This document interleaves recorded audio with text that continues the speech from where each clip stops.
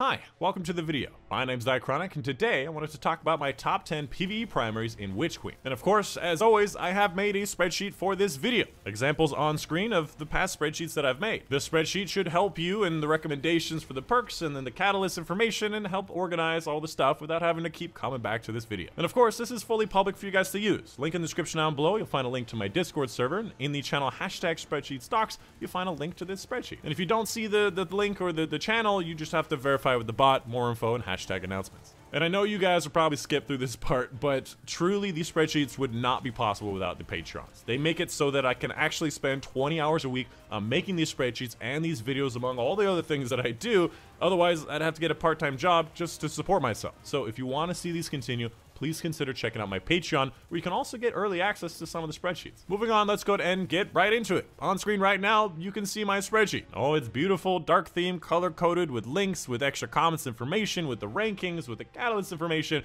for all the different weapons I was considering for this video, for all the different primary weapons, by the way, primary, not kinetic. And of course, again, this has all the rankings, and if you just want to use the number one because you trust me, go for it. But the reasons why you'd use it, the reasons why I think that this one's better than some of the other ones is going to be very important because it may change how or what you actually use. So we're going to go ahead and go through all of the different categories of weapons, talk about the best archetypes within them and where they fall in the meta. Because honestly, more than it ever has been, each weapon type has a use these days. First up, we have the bows. And although I did not put it in my top 10 because it's honestly somewhat difficult to place bows in a top 10, and generally they're one of those like you have to use it at end game kind of stuff because you need the maximum possible range, and also the artifact last season Overload was really good. It just feels like it's not as good as some of the other options, especially considering that scouts and bows occupy the barrier rounds this season. When it comes to the archetypes, I like lightweights because they fire the fastest, and as long as you can get the accuracy up, that's perfectly fine. Otherwise, it doesn't really matter. Outside of that, the Taku's Divination and Trinity Ghoul are a lot of fun. Probably one of the more fun weapons to use in the game, even though they are a bow. They have some pretty explosive potential. After that, we have the only fusion rifle, Vex Mythoclast. Most people know it, and they also know that it has no particle deconstruction this season, and of course, no unstoppable rounds, which did make a big difference last season. It's not a bad weapon now, it's just not something that might be worth an exotic slot. For the only grenade launcher and primary ammo, we have the Fighting Lion, which technically is an infinite ammo grenade launcher, which can be useful. I just don't find that I need that, considering special ammo weapons very rarely, or at least special ammo grenade launchers very rarely run out of ammo and also do more damage, and also have special, better perks that I like. Moving on to the next category, we have the sidearms. Now, this is an archetype of weapon that probably a lot of people are forgetting about, especially considering how good SMGs are these days, but the sidearms are not to be ignored. Specifically, I really like the 3-burst sidearms. Now, if you did not see the video that I made from a while back, I actually did a sidearms test where I actually tested the damage output of all the different types of sidearm because I had a feeling the 3-burst and the 2-burst were better by a long shot, and they actually were. The total clip damage, how fast you empty the clip, how much DPS you do, is by far making the 2-burst and 3-burst the best of the best. However, when it comes to the actual application, the 2-bursts are a little difficult to control, might be more of a mouse and keyboard thing, so you may prefer the brass attacks, new empirical evidence if you prefer that, but the 3-burst, just incredible kills per clip, incredible damage output, and could be better than an SMG for you. Outside of that, I would also recommend the Traveler's Chosen. At 9B, it does share a slot with Monte Carlo because both of them are essentially used for builds where you need ability stuff, and both of them are excellent options for that because they give you ability stuff really fast. I'll talk more about that when we get to Monte Carlo. Up next, we have the submachine guns, probably one of the more popular weapon archetypes these days in PvE, as they absolutely shred things at close range, which is obviously their downfall, is that they're close range weapons, so in the highest level, they're a little bit touchy. When it comes to the archetypes, I really like the aggressive frames. 750s are the perfect intersection of control, of range, of magazine size, which is very important because SMGs, you reload a lot, so it's important that they last a while. And of course, the availability. We have extra Rendi and Ikelos of different slots. They're really nice to have. Now, normally I don't do this, but I also have at 3B, we have the lightweights, which again, I don't usually match up different archetypes, but I find that I use them for the same purpose. The big difference being that the 900 RPMs fire a lot faster, and of course that means they run out of ammo faster and they're slightly closer range. And of course at number 10 we have the Teraba, a weapon that I've already thought is an amazing weapon that absolutely shreds through enemies like special or heavy ammo damage. And not only that, it's also an exotic primary, which means it does 40% more damage against miners, which is a big buff this season. On top of the other buffs it got, where, you know, you holster it, you only lose half the Devour. You also get Devour a lot faster, and did I mention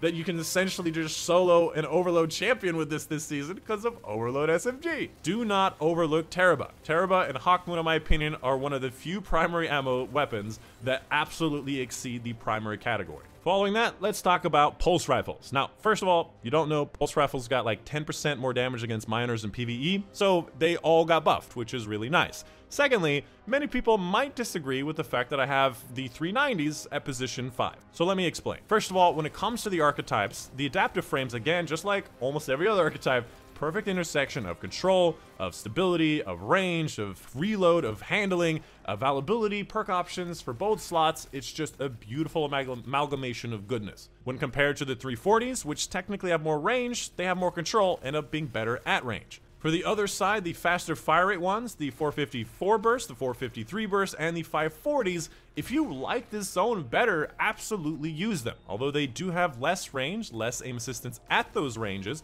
I would personally recommend the 390s, but if you like these, just go for it. I think that a lot of pulse rifles are somewhat interchangeable, although the fastest fire rate might be a little touchy at longer range. And of course, some people are probably going to be wondering, what about the new Raid pulse rifle? If you haven't seen my short, I'm not a big fan of it. And for the other side of things, Outbreak Perfected. It got 2 buffs this season, the pulse rifle buff and the exotic primary buff. The problem is still the same. You have to put yourself quite vulnerable by staying out in the open to apply nanites, which takes a long time to apply enough nanites to get the most damage. So again, I still prefer Hawkmoon and Teraba for doing boss damage with the primary. After that, we have these scout rifles. Now, the scout rifles are an archetypal weapon that I actually did not have in my top 10 for a really long time. I was under the opinion that the 390 pulse rifles were the maximum range you ever needed. And while that is still technically true, scout rifles have explosive payload on it, where pulse rifles don't. So I've kind of flipped, especially with last season and this season having artifact stuff with scout rifles. I've started to realize that they are somewhat interchangeable.